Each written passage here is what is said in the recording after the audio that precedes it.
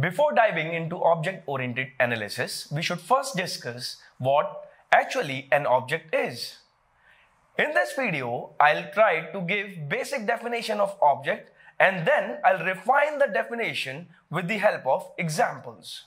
Generally, an object is anything that occupies space in the universe. For example, the room you are sitting in contains several objects like your laptop, the table on which you have kept your laptop, the chair on which you are sitting, and more interestingly, you are also an example of object. We can say tangible items that occupy space in universe are objects.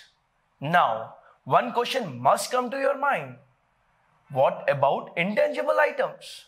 Can we have intangible objects? I'll try to explain this with the help of an example.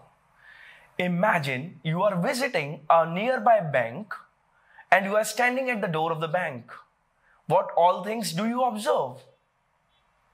Definitely, you can see bank employees interacting with bank customers. Can you see the locker used by bank to keep the money?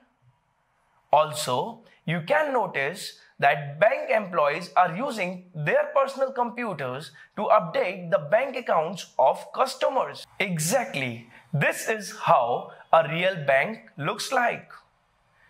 Now, just give a thought. I want this bank to work virtually. Or in other words, I want to implement a virtual bank which works exactly as a real bank. To achieve this, I first need to identify what all real-world entities needs to be mapped to the virtual world. Let's try to move things from real world to virtual world one by one. Do I need lockers in my virtual bank? Yes, definitely, to keep track of the money that the bank has. Do I need employees in my virtual bank? Yes, because the management and administration of the bank can be handled by employees only. Do I need customers in my virtual bank? Yes, customers will interact with the bank accounts. Now, do I need to move these personal computers to my virtual bank? Let's try to recall. In real banks, these personal computers were used by the bank employees to update the bank accounts of the customer. So I don't need to move these personal computers into virtual bank.